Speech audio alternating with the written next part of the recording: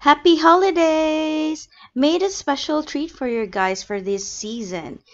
My baked oatmeal. It's festive, healthy, and yummy. As you can see, I'm flashing my ingredients here. But before anything else, I want to greet everyone a Merry Christmas and Happy New Year. Thank you very much for your support. Now we're gonna start.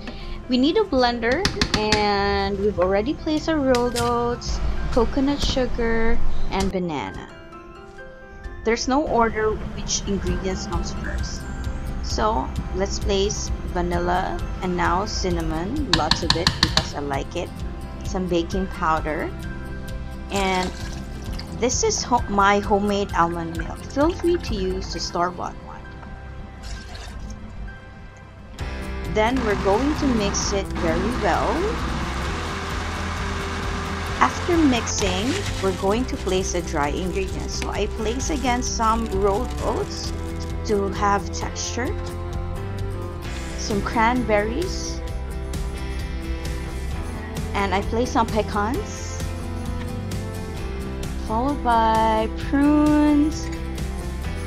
It's really becoming very festive now, and some chocolate chips. So this is dark, semi-sweet chocolate chips, and I added some chia seeds. You need to add your preferred dried fruit, nuts, or chocolate. Now it's ready to be placed in the ramekin. So I'm actually doing it two ways. So one in ramekin and one in a loaf pan. So in the ramekins, I'm just going to put a chocolate chip as a topping, and then this can go to the oven. Now I'm going to place in the loaf pan, so we fill it up, and then my toppings for this is everything that we have placed inside the mixture.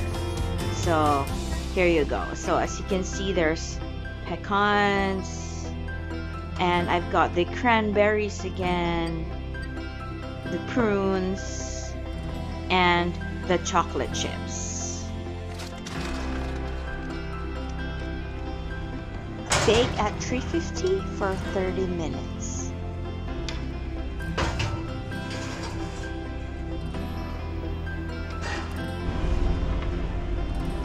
Okay, see you later. It's ready! Wow, looks so festive and delicious. I can't wait to try it.